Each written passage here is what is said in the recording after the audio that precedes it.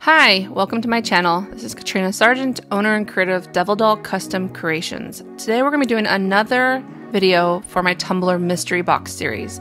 Milk and Honey Bath Bombs. This is part of my Spring Honeybee Tumbler Mystery Box.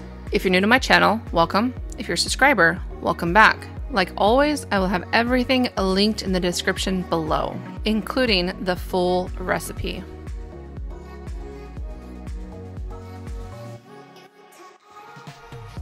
So you're gonna need a few things to start. You're gonna need a digital scale and a glass or ceramic container to heat up cocoa butter separately from your dry ingredients. You can use a double boiler method or you can pop it in the microwave, which I am doing. The amount of cocoa butter depends on how humid your area is. If you're high humidity, do the less cocoa butter. Once you have that heating up, you're then going to start sifting your dry ingredients together. So first the baking soda, and then on to your next ingredients. You do not need to sift any clays, or you definitely don't sift SLSa, which is going to be at the very end. I'll explain why once I get there. Don't forget to tare out your scale between each ingredient so you don't add more or less of an ingredient. I'm actually just sifting it into my stand-up mixer bowl because I'm using my stand-up mixer for this. You absolutely can do this by hand. You do not need a stand-up mixer for these bath bombs. I am using whole milk powder. You can use buttermilk powder or coconut milk powder. They're just going to be slightly different end results. The milk powder gives you the benefits of having a milk bath plus this beautiful foaming agent in your bath bomb once you add it to your water.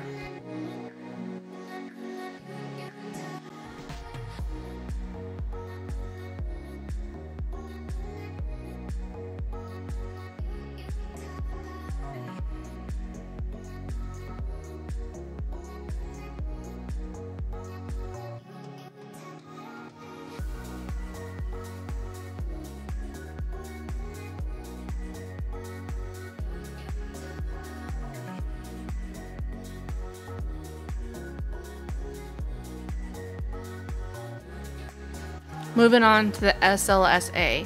It can irritate your lungs. It's an extremely fine particle, so I wear a mask, and you do not have to sift this because it becomes airborne. So once I have it weighed out, I gently fold it into my mixture before I put it under my stand-up mixer, because if you don't do this, it can poof up like a cloud and it can irritate your lungs for a lot longer. My cocoa butter is now melted. I'm going to be adding Polysorbate 80 into it. Polysorbate 80 is an emulsifier for water and oil to bind, and so you won't have a slick bathtub when you leave the bathtub, and that you won't have that color ring around your bathtub as well. I'm adding fragrance oil. Your fragrance amount depends on how strong your fragrance oil is. Where you purchase your fragrance oils, they will have a list of the max amount you can use. You need to follow that regulation as well. Make sure everything is fully incorporated before you start slowly adding it to your dried mixture. Make sure that is fully mixed before you start adding a binder, which can be witch hazel, 99% alcohol. I've even heard of people doing water. I use witch hazel. I have it in a spray bottle so you can spritz it as it's mixing. Make sure you're not adding too much, because if you add too much binder, your citric acid can start to activate. You don't want that. You want it to activate in your bath water. So do a couple spritz, see how it is, and then do a couple more if you need more. Make sure to wipe down the edges of your bowl because your binder can stick to the edges.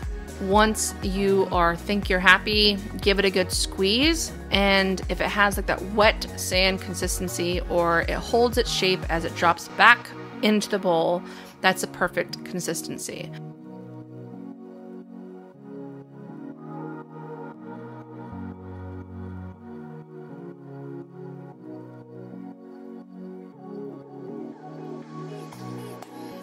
I am going to split this into two bowls. I'm going to color one of them with gold mica, and I'm going to leave the other one this cream color. This is not going to be a white bath bomb because the milk powders and the honey powder makes it a cream color.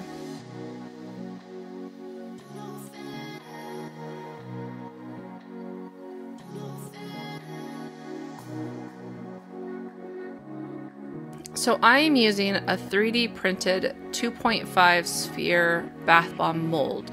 There's a lot of different ones on Etsy. I'll have mine linked in the description. I love it.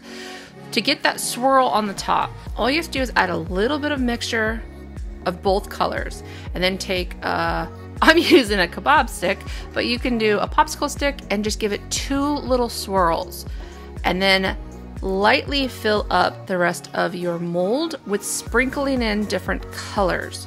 Until you reach the top, you want to make sure you're lightly packing it.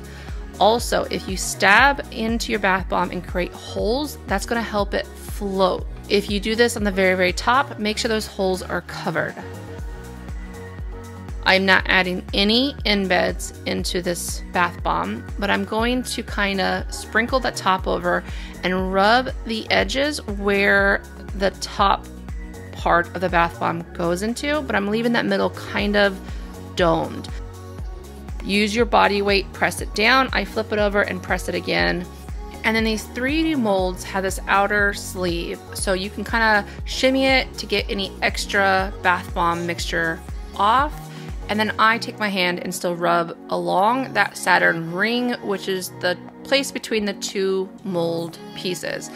Take a spoon and tap, tap, tap. Tap the top, tap the bottom, tap the sides. This will help it release from the mold easily.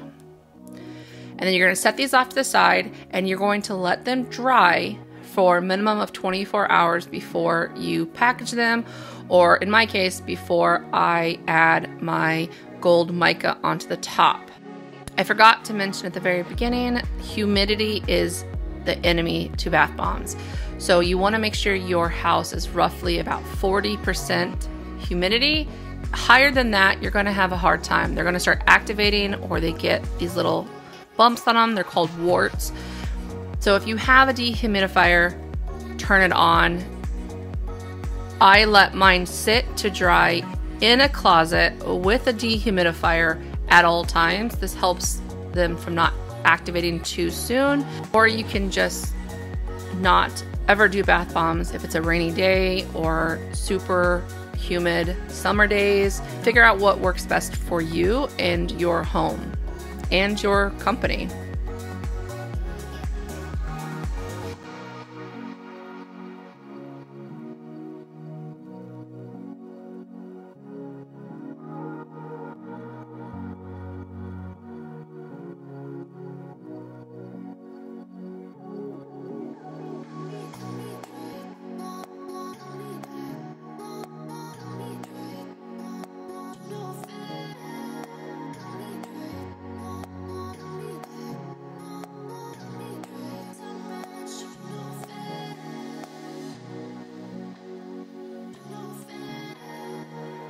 Now these have dried for 24 hours. They are rock hard. I'm going to be adding some gold mica to the top. You don't have to do this. I'm just a little extra. So I add gold mica with some rubbing alcohol, stir it up really good, and then take a pipette and kind of sprinkle it onto the tops of these bath bombs. Since it has this beautiful swirl, you don't really need to do this, but I've always done the gold on my milk and honey bath bombs, and I just think it's a little really something nice. But if you like, you can take a brush and splatter it on. If you want a little bit more finer drops, and then enjoy it in a nice warm or hot bath water. Look at how well that spins and floats. It is just the best feeling in the world to be bathing in this wonderful bath water. I hope everyone liked this tutorial. I hope you learned something new. Check out my other channel coming soon, Bumblebee Bath Treats. That's going to have all my other bath fun products on it in the future. Please like, share, subscribe. It means the world to me. If you have any questions or comments or concerns, please write them in the comments. I do write back. And thank you everyone for your continued support.